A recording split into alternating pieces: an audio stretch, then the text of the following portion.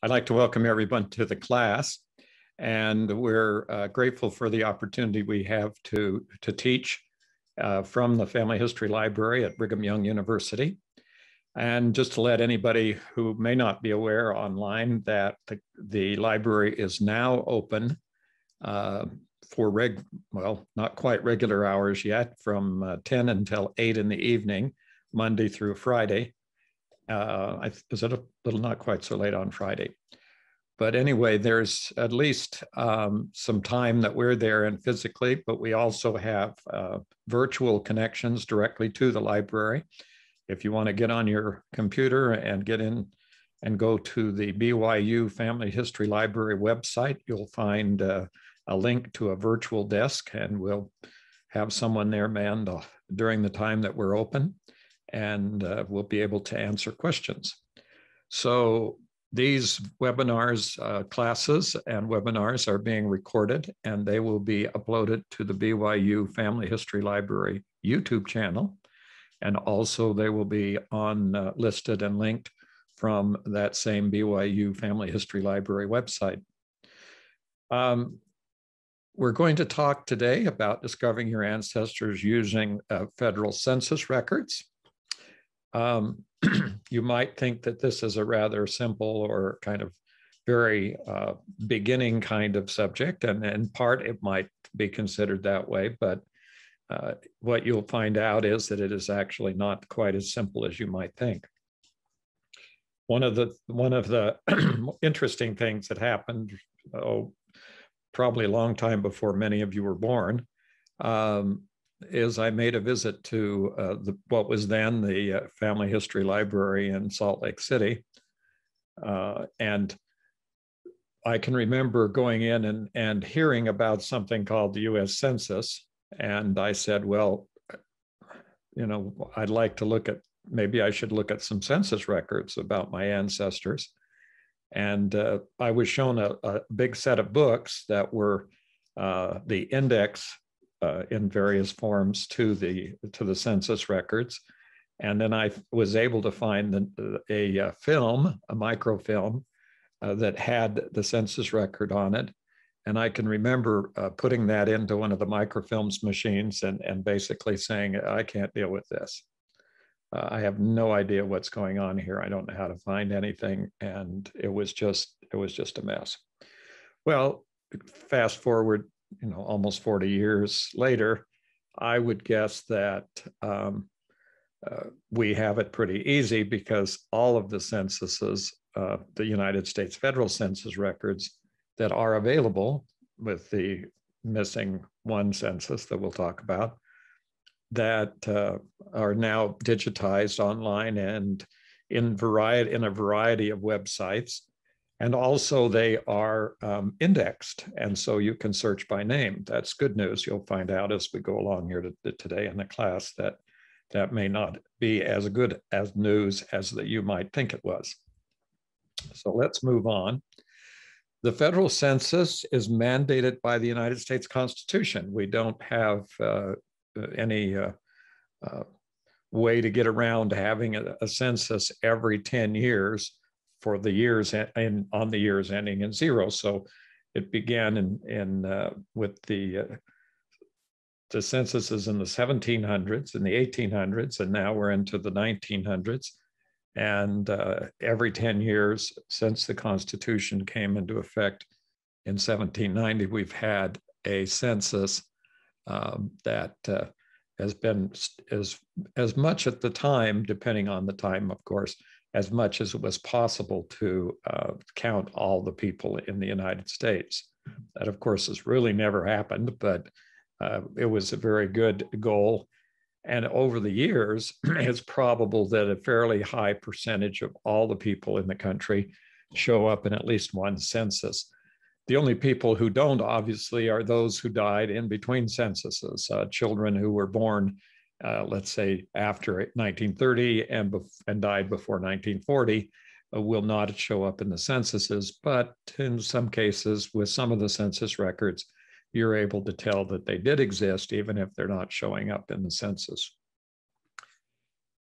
The real reason for having a United States Census as established by the Constitution is to reapportion the representation of the states' representatives in the federal House of Representatives to Washington, D.C.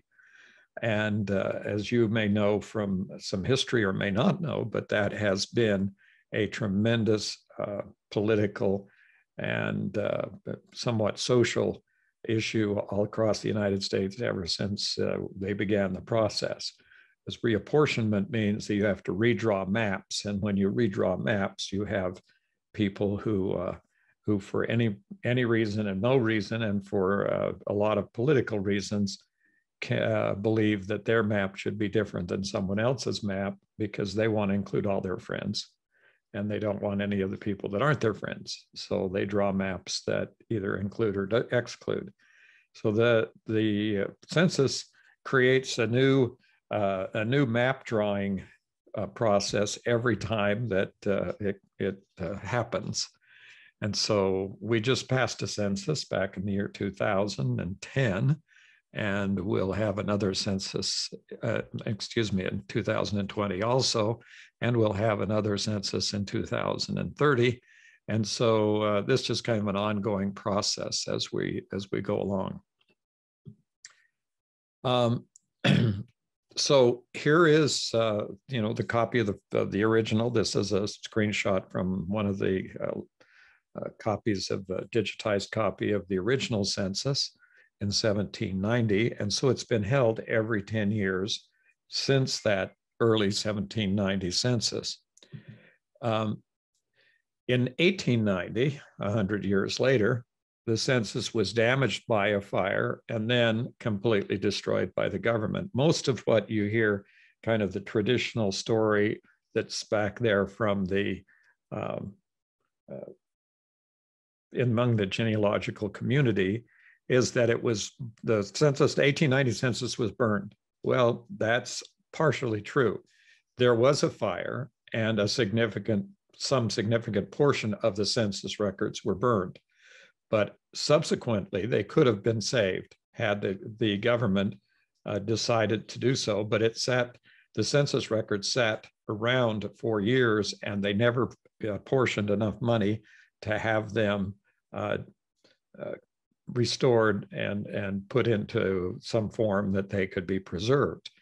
And so basically, at the end of one session, the head of the Library of Congress, who had that responsibility at the time for storing the partially burned census records, simply threw them out because nothing was allocated for their preservation. So that's the real story of how it happened, in a sense.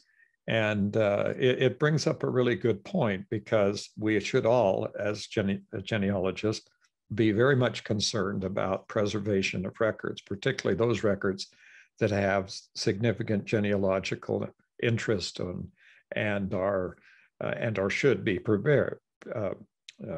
preserved.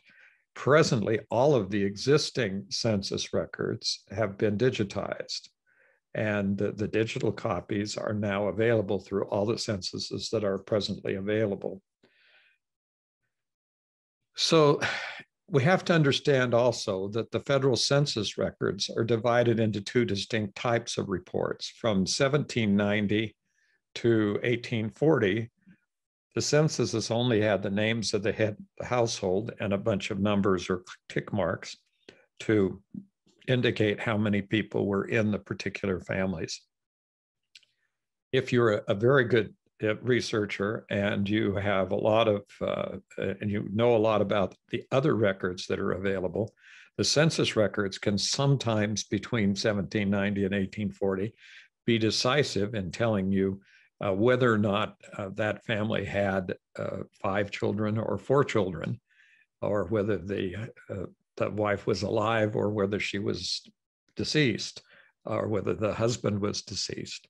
So there's still a tremendous amount of information. And what is most important about the early census records is they establish a specific location where the people were located. When you do identify a family in one of the early census records, you really have a window opened for many other kinds of records that are just as valuable and sometimes more valuable than the census records, because you have the person identified in a particular place at a particular time. And that helps you to not only identify the individual and distinguish the individual from others, people with the same name, but it also gives you an opportunity to look for records that were very, very likely created at the same time and place. For example, land and property records are the next big set of records that would be specifically available from that kind of from the fact that you had learned of the location where the family was. And court records of all kinds, probate records, birth and death records, a lot of different kinds of records that would be possibly produced simply by fact that you now know where this person lived and where their family was located. So that is increasingly, it becomes, the census records by themselves are not an end. Just because you find your family in the census record does not say, oh, I'm done. I found all the information I need to know about this family. The answer there is you've just begun. It is not at all that kind of a simple one-on-one relationship between having a census record and being finished with your genealogical research. Please do not believe that, because that is not true. Okay. And one point, a kind of an aside here, is that the National Archives, the United States National Archives, has blank census forms for every single census from 1790 to the current census records. And so you need to, if you can't read the headings, or if you want a convenient way to get into the census records, you might want to have a copy of the headings up there on a second monitor or up on an open window where you can go check real quick which column you're in, because sometimes it gets a little bit confusing about the information that you're trying to read across, especially on the early census records, because they change quite frequently. And that's the reminder that they're helpful for reading the column headings. So where are all these census records? Ultimately, what's available and has been preserved are preserved in the National Archives. And they are the paper copies, and the original copies of the census records have been collected as they are. Although some of the records do exist in other parts of the country. The process that they went through to do the census, and this is kind of a simplified type of general type of a description of the process, because it varied from census to census. Every 10 years, they decided different ways for doing the census. That's kind of goes along with having a federal government.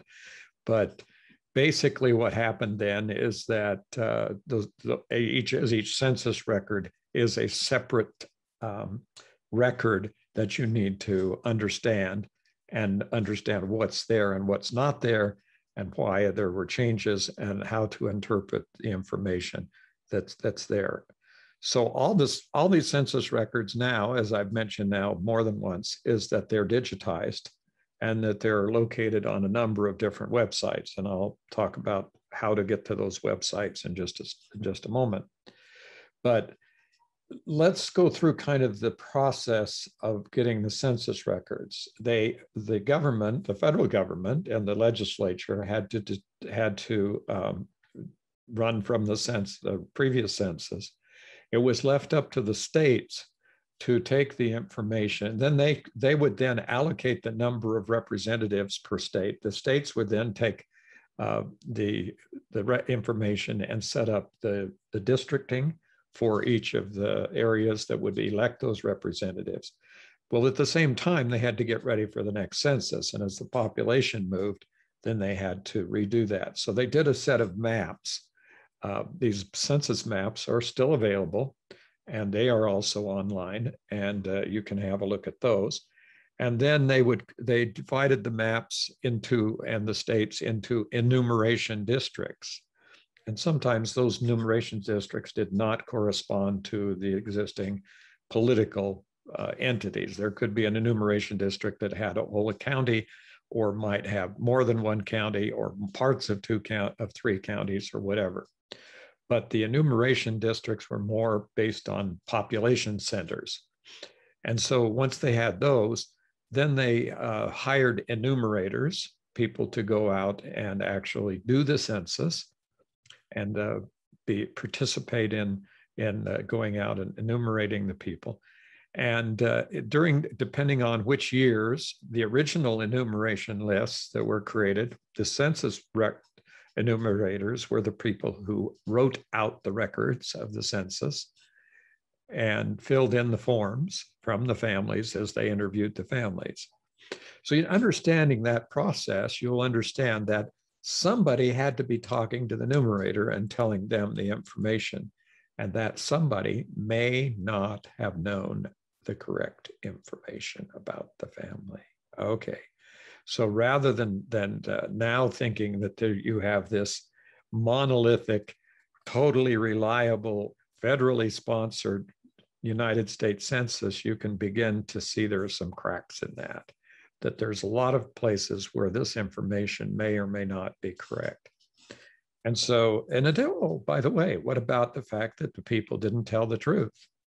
What if they came and asked how old they were, and they said they, for whatever reason, didn't want to tell this person who they didn't know from Iraq all of the what their age was, and not casting any aspersions on one of the males or females.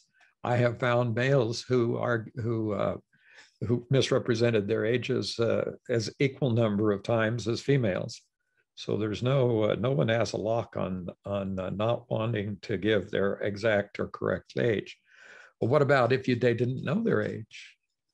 The United States early on, particularly, and even today, there are many people who are either illiterate or functionally illiterate, and they may not remember or even know their own birth dates.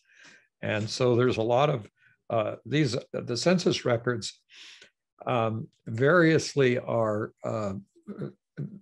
categorized not as primary source records, but as secondary source records, because they came from people who were talking about information that they did not have official original documents to support. So the census record, in a sense, becomes a primary source because they did go out and talk to the people, and they were there physically. But we always need to remember that not all the information that we get out of the census is going to be completely accurate.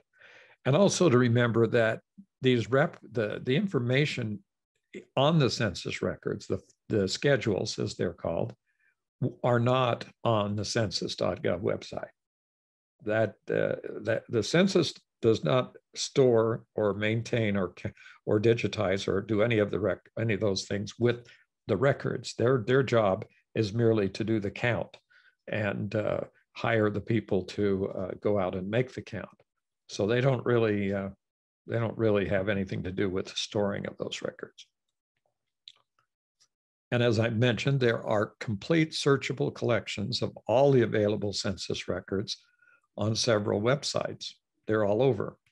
And the National Archives lists a few of those. This is a screenshot from the National Archives website that there is showing places where you can go to search the 1940 US Census. There's two problems here.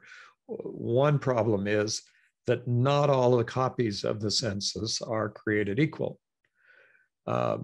In fact, there are copies of the census that have been altered considerably, just simply for what they would call readability. And a lot of the information that was contained on those early census records has been lost with certain digital copies of the census. So This particular fact makes it extremely important to become familiar with many of the different copies of the census. In addition, each of these different websites out there, and the ones that are listed here, like Family Search and Ancestry, and some of the other websites that may have MyHeritage and Find My Past, and a few other websites out there that have copies of the U.S. Census. Each of them, in most cases, took a copy from the National Archives, made their own digital copy of it, and then had either paid like Ancestry or some of the other paid subscription websites, paid people to index the census, or like in the United States, like with Family Search. Family Search in the United States entirely used volunteers to do the indexes of the census. So when you start looking about this problem, one of the things that comes up kind of frequently with the website Family Search Family Tree website has to do with the sources listed. And many times, from time to time, and I just had somebody do this recently with one of my ancestors, we've listed all of the different census records from the different companies. In other words, the 1930 census from Family Search, and perhaps from MyHeritage, and perhaps from Ancestry, and perhaps from Find My Past, and whatever. And because they're kind of want to tidy up things, they think that they're having 4 copies of the census is going to somehow use up more tiny digital dots of information than fewer sources. So they tidy it up by taking out what they say are the duplicate sources. Well, they're not duplicate sources, because each one of these companies did their own index and their own imaging of the census records. And so there's a lot of information that can be gleaned from looking at different copies of the census. If you can't read a census page, the simplest thing to start with is to go to some other company and look at the same page, because you may very well find that it's been digitized in a different format or something more that brings out more of the information on that page. So this is the link to this particular screenshot from the National Archives. When we're through with these classes and the sets of slides that go with them, then they will be made available online, and you will have the opportunity to go through and copy down all of that information. Another option, of course, that we have is that if you request, we can make a digital copy, a PDF copy of the slides available. I hesitate to do that because I think people print that stuff, and kind of not into paper myself. Okay, now this is important.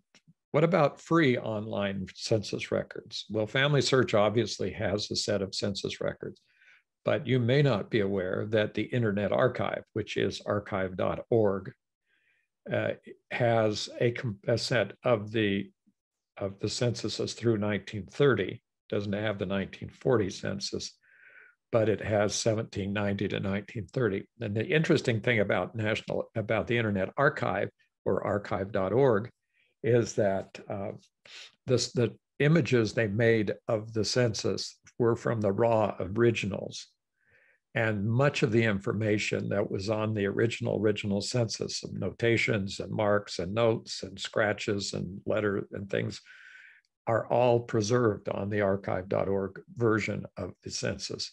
So if you really need to dig in there and you're having a really difficult time, you may absolutely want to go find that copy of that page on the census on archive.org, because that is as close to as the original reproduction of the original that you can get, and they're very fine copies of the originals. There is a place called censusfinder.com. And if you just can remember Census Finder and do a look for it on Google search, then what you'll find is a directory with links to all of the different copies of all the censuses, plus all the state censuses that were taken. We'll talk about other censuses, I will in another class, but mention that the individual states, some of the states did their own censuses halfway between the two federal censuses. So if there's an 1880 census, then they did it in 1885, like New York, and then 1890 and 1895. Now, this is really good because if you happen to have one of those states that did the halfway census record, where they did it halfway through the 10 years, then you have a way of gathering more of the information that might have been lost from the 1890 census. But many of the states did not do that. So there's not really a lot of information. There's a whole world of information about how to find out information, what other records we can go to find out about the loss of the 1890 census and how to reconstruct the information that's there. And the state censuses are some of the first. There's also here links on this website to all the other census records, even some outside of the United States, like Norway and Sweden and places like that. So you may very well want to become acquainted with this site. Over the years, I have referred to it many, many, many times, because it's a short way of getting into, rather than going in and searching for records on a lot of different websites. I can go here and just have a place to click and go to the records from each of those websites. Okay, so now we want to get into some census terminology. And the United States Census Bureau. Now, this is the other government one, census.gov, and the United States Census Bureau has a glossary, and you can see that it's A through Z, and this is just the first page of the A's. So if you need to know what all the terminology is and how all of these different how the laws affected the changing nature of the census records, then you really ought to get in here and get an idea of some of these terms, especially if you're looking at a record and it says something like says a word or something that you don't quite understand what that means, then here's the dictionary of or glossary, if you will, of the terms that depend. Oh, questions come up and I'll answer it as we're going along here. Is there also something like archive.org for England? No.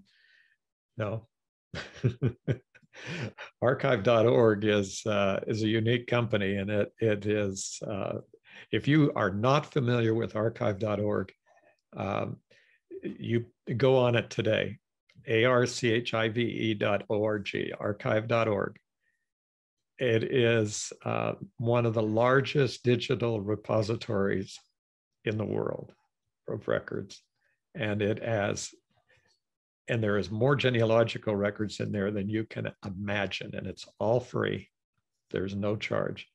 And if you like books, they're up to about 17 million volumes on archive.org, maybe up to 18 million by now. 18 million fully digitized, completely copyable books. Why? Because they copy everything that is in the public domain. And there is just an endless amount of information in there for genealogists, because they just pick up everything from all over the place. And it really is moving very quickly into being the largest library, online library of information in the world. They've always claimed that the Library of Congress is the largest library, but if you start to look at the statistics, the Internet Archive is very close to passing the Library of Congress as the largest library in the world. And so I would suggest you might want to take a look at the Internet Archive. Okay, let's move along here. Here's the definition, for example. If you need to know who is considered to be African, it refers to people who identify their ancestry as African and does not include those who identified as African American. Okay, so all of these things have to do, a lot of which have to do with analyzing the information and having statistics and things, but it also helps the genealogist to understand what those terms meant at the time they were put into the census itself. So basically, knowing these definitions is important to understanding what's actually there on the census records. Okay. Move on here. So that's on, once again, the census.gov website. That's the census records. If you're just interested in finding out about the United States, the census.gov website's a great place to go. It's very interesting. Go in there and see all the see how many people live in what part of the country and how big all the cities are and how many people have cars and how many, I mean, everything you can think of. They keep track of all sorts of information. It's just amazing place to look at. Okay, so here's some of the interesting things that you can find on the census records that you perhaps were not particularly aware of. First of all, you can find out the number of children born to a mother and the number of children who are living at the time that the census was taken. So this is exactly some of the information that you should know about. And so here's a census population schedule. It's called of the census, and this is the 1900 census. And if you look carefully at the 1900 census, you'll see a description of the number of years married and the mother of how many children and the number of the children who are living. Okay, so here, if we look here, we'll see that there were 8 children born to this family, and 5 of the children are living in 1900. And they've also, you see here, the number of years they've been married. Let me go back from that so you can see they've been married for 20 years. And so if you go back in time from here, from 1900, that means between 1880 and 1900, this lady had 8 children, and 5 of those children only 5 of those children are living in 1900. 3 children died. And how is that not important to a genealogist to know that they need to go search for and account for 3 more children if they don't appear already on family search, family tree. So if we keep going down here, there's 6 out of 6. So 6 children are alive and 6 children were born. And if you look over here on the census, you'll see the names of 6 children. So now you have, as of 1900, you have the number of children who are born. In addition to that, you can look here and see that the wife was 35 years old and the husband was 41 years old in 1900. So there is a very distinct possibility that this family could have had more children after the 1900 census. So you need to do exactly the same thing with the 1910 census, is to see how many children are listed in the 1910 census. But with this key showing you that 6 and 6 is correct, that gives you a kind of a head start on finding out and identifying all the children that are available to be found in that particular family. Okay, down here, you'll see that there were 10 children born and 8 children are alive. In this case, the mother is 37 years old and the father is still 41. But in that one, you can see that there's some more work also that needs to be done to account for the two children who do not appear in the census, but are children of this particular mother. Now, the unfortunate thing about this is it does not say that that the number of children that this mother is the mother of are all from that husband. So that's another issue. Another issue is if you go back in the next census and you back, which would be from 1900, would be the 1880 census, and you find that that perhaps that doesn't help be too much because the 20-year period. But if you go to the 1910 census and try to do the same thing, you may find that there's another husband listed someplace. Okay, so there's lots of things that can happen here. And that's a little bit of why I said at the beginning that census records appear to be a fairly straightforward and very simple thing. But once you start getting into them, then it becomes even more complicated. Okay, so there's another thing that's showing here on this particular census record, and that is that people are listed as being the place of their birth and the place of their parents' birth. And so what we have here is someone who says that their parent was born in England. They were born in England, and their parents were born in England and their place of birth. And so there's a lot more information here.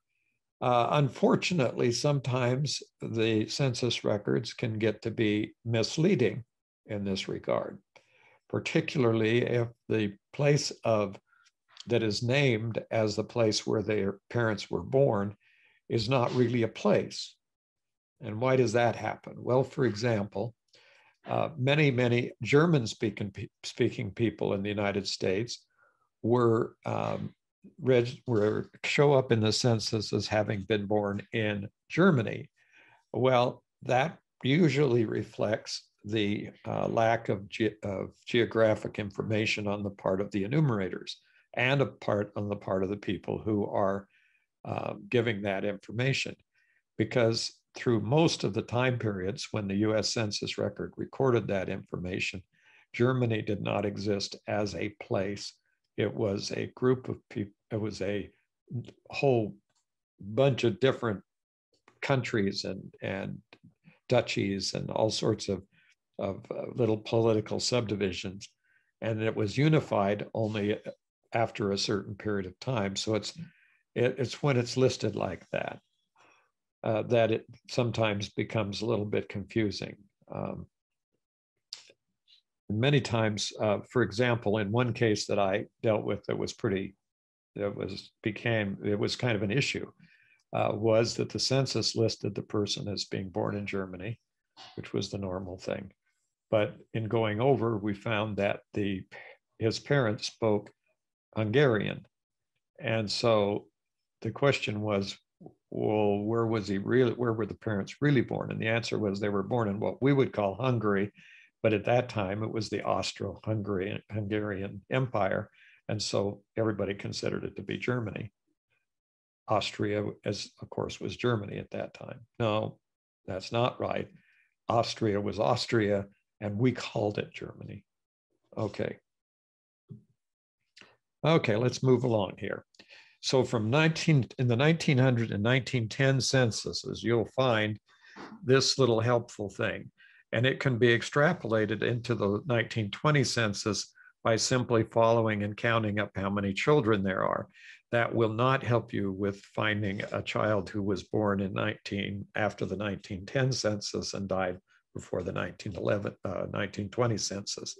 So you still have to do your genealogical homework to find those people. Now, naturalization status and the year of immigration. This is a tremendous help for finding additional records. In this case, we're going back to the same record that I had just a moment ago. This one happens to be from Eastern Arizona in Apache County. And we see that this person, J.B. Patterson, was born in England, and it says that he immigrated in 1868, and he's lived in the United States for 37 years. And under naturalizations, it says NA. Well, there again, probably a reason to go back to the glossary and find out what NA meant. It does not mean not whatever. It means naturalized. So what does this tell us? It tells us sometime between 1863, when this person immigrated to the United States, and in the last 37 years, he went to a court and applied for and received his citizenship. Now, since this is 1900, we need to know one more thing, and that is that naturalization was done on a federal basis beginning in 1906. So even though this person was naturalized, what that meant was that his naturalization record was in a court in one of the states that he lived in, someplace where he lived in those between 1863, when he arrived in the United States, and the 1900, when he showed up in Arizona. He obtained a naturalization. So that begins us on the process of searching for naturalization records for this particular person, and hoping that the naturalization records give us some more insight into where this person was born in England, if we don't already know. So from 1900 to 1940, the United States began the process of asking when people immigrated to the United States, and when they were naturalized, if they were not when, but if they were naturalized. And the forms vary from each to each one of the censuses, but they essentially have the same amount of information. Does that help us with people who immigrated back before they would have been alive during the 1900 census? No, not much, because the place was not identified in the earliest censuses. Another important thing was they give the occupation, and that happened over here. If we blow it up, you can see he's a manager, a teacher, a salesman, another manager, another teacher. So, and the public schools, and this gives us more information. In other words, we have something else we can go by. You may find that you're looking at John Doe, the manager, and you're not looking at John Doe, the salesman. They may have exactly the same name, they may live in the same area, but if by tracking their occupation, you can tell that they're different people. And that also gives you some insight into other types of records, like school records, in this case, governmental record. If they were hired by the city, there's probably some history there that would be about that person. As an automobile salesman, very possible that there's records about early automobile dealerships in the state of Arizona, for example, or any other state. So these are the kinds of things that you can begin to use to jump off of these census records and use the information to do what you need to do. And by the way, the occupations are fall into categories, but they are available from 1850 to 1940. So the 1850 census, when they began keeping track of all of the members of the family, becomes the pivotal turning point in finding information and having a useful information from the census. Civil War veterans. Whether or not they're a Civil War veteran, that was in 1910 census. Of course, they had to, they were taking the account of the Civil War veterans who were still alive. And in 1910, they would probably be in their 80s or 90s, or even higher if there were a few in their hundreds. But not very many of the young men It would not have been possible for them to be a Civil War veteran too much longer than and still be alive after 1910.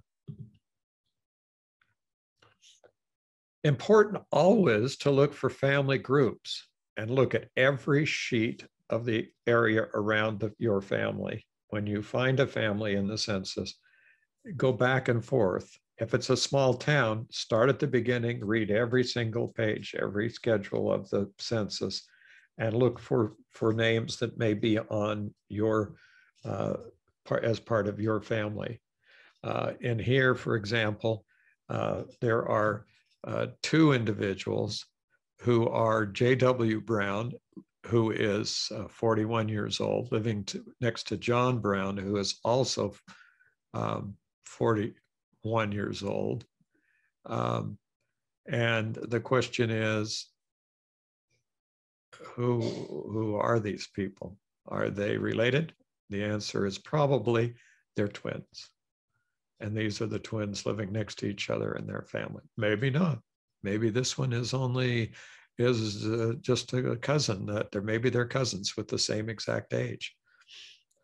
And you look back up here, and they're both born in November of 1958 and November of 1958. Gives you a pretty good guess that these two men are not only brothers, but they're twins.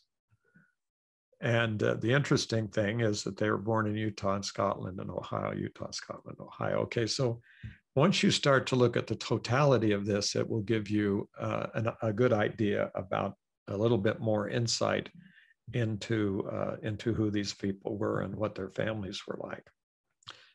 And as I mentioned previously, beware of the birthplaces. Just be careful, because they were indistinct. Okay, so here we go. Let's just give a good example here. Maybe there's one on this page, and maybe not. But it's very often where someone will say they were born in a state, and it may be before the state was an actual state. So for example, here, this person was born in 1889, and they said they were born in Utah. Well, Utah was not a state.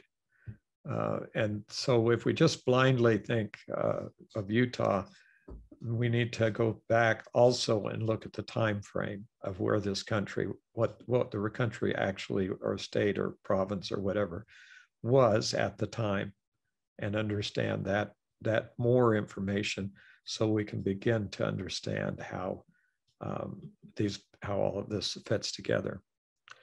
In the chat, someone mentioned there are other specialty censuses. They were, one of those is the agricultural census records, but we have a whole set of different kinds of special census records. And a good idea to go to the FamilySearch.org research wiki and start looking at the contents of the federal census and the listings of all of the non-population, called non-population federal sketches. Here on the right-hand side of this little column for the Family Search Research Wiki, you'll see a list of the agricultural, defective, Indian, institutional, manufacturing, merchants, all of these different slave schedules, social statistics schedules, veteran schedules. All of these have value, and they're all important to look at. They're all available. They're all digitized. And as one of the commentators on the chat or Q&A or chat mentioned, that they are available at archive.org and other places, and on Family Search and on Ancestry. So here are the mortality schedules, and during certain periods of time, it would list this information. It lists the dead person's name, the age, sex, color, married or widowed, birthplace, month, all of this information. And they were separate from the population schedules. What they were actually doing during the times that they were taken was to to find out how many people had died in the interim. So they were taken along with the population schedules in 1850, 1860, 70, and 80, and in 6 states in 1885. What they did was they found out that the number of people that were undercounted in a sense because they died between the 2 censuses. And so this was just another way of getting additional information. It helped some in projecting how many people would die between the next 2 censuses. So these were all the information that they were looking for. They're helpful, of course, to genealogists because they list people who may not have shown up in the 1880 census who died between the 1860 and 70, between the 1860 census and the 1870 census and the 1880 census. Agricultural schedules, since most of the United States were farmers, this is a great place to go for information for 1850, 60, and 70. And they listed all of this kinds of information, the owners, the improved acres, the livestock, the agricultural goods. Now you can take this at face value and just say, okay, we've got these numbers, big deal, who cares? The answer is it will give you a relative economic status of your ancestor on the agricultural file, but it'll also give you insight into a whole bunch of different records that might be available for the farming. If they were a farmer and they owned the farm, then there's land ownership records. There's probably agricultural organizational records that'll have this person. The list of records that you could derive from finding an individual like this in the census is literally endless. There's just an amazing amount of information out there. Manufacturing schedules do exactly the same thing. However, they do for the people who were the manufacturers. And it may be helpful to understand the industries. And if your person was living in that area, there's a very good chance that they were working or may have worked, or someone in their family may have worked for one of these organizations. Now, these are the people who are lost from usual counting and from being available to the researchers. These are people who disappear, and these are people who never appear, and people who are very difficult to find. And you will just be over at some point in time, I think all of us, when they get into this and realize the scope of how many people were marginalized and who lived in these institutions and died in these institutions, is just overwhelming. There's a whole part of the Provo City Cemetery here in Provo, Utah, that is dedicated to people who died while they were interred as inmates at an asylum for these people, sort of for all these different kinds of people, regardless of they were put together with whether you were insane or not. Sometimes you were in with insane people.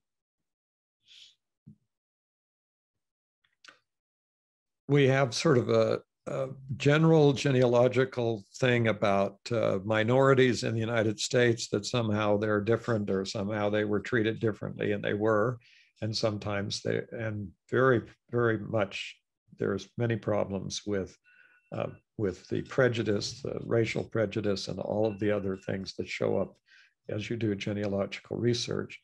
But to tell people that are American, that come from American Indians, is that they have no, or Native Americans, if you want to use that term. By the way, the Indians use the term Indian. Census rolls also from 1885 through 1940 show and enumerate the American Indians who lived here. And there are also rolls going back to earlier days when you get into certain parts of the United States. So the census records is always a good place to start. And it's also a good place to start with the descendants of the enslaved people who were in the United States. The slave schedules can give you a lot of insight, and it's probably for some now very disturbing to find out that their ancestors were slaveholders. But that's part of having history. My grandmother used to say, you can choose your friends, but you can't choose your relatives. Some of us try hard, but that's probably true. Too bad there are no names of the enslaved people on the slave schedules. The best records for enslaved people would be probate records during that probate time, all of that time. And the obvious reason was that because they were considered to be personal property. So despite the apparent ease of using the US Census records, like, look, oh, look, here it is. We've got a census record. Oh, there's your family in the census. The reality is very different. Not only is there there's a lot of other records that are immediately suggested by the census by finding a family or person in the census records. But it takes a lot of you need to know a considerable amount about the census in order to accurately use and interpret the information. I cannot tell you how many people have come into the library over the last many, many years and basically said, need help finding my ancestors in Germany. And so we say, well, where do they come from in Germany? Well, Germany. Well, where are we going to start looking? Anyway, that dialogue usually comes about because they find a US Census record that said that they came from Germany. And that is just not even enough to begin the story. So we need to, that just leads to a lot of other research that's absolutely necessary. Kind of just a few admonitions here at the end of this. Don't trust the indexes. Read the sheets. Look at everything on the sheet. Go past back in the populated area or county. Go look at all these records because people live near their relatives, and you may find the rest of the family listed in these records. At least a suggestion of people you ought to look at. So it's just very important to do that. And if you think you've looked up the name in one of the websites, if you've looked it up in Ancestry, or you've looked up the name and you said, oh, I never found them, they're not in the census, I can't find them, it means nothing. All that means is that someone didn't index it properly, or they skipped it, or they wrote it down so different that you can't even begin to recognize that that's the way your family was named. I learned that the hard way because Tanner, which you think very simple name, is not. And it was misspelled in many of the census records. In fact, it does come up as Turner quite frequently. And looking into the future, next year, in 2022, the 1950 census will be released. And there will be a flurry of activity and probably a lot of opportunity to help to index and look at the census records. As time goes on, I think the census returns are going to be of less and less value, particularly with the amount of information that has been collected and is available on the internet. Okay, well, thanks for watching. Appreciate all of you who were able to come today, and those who persevered and listened to the whole class.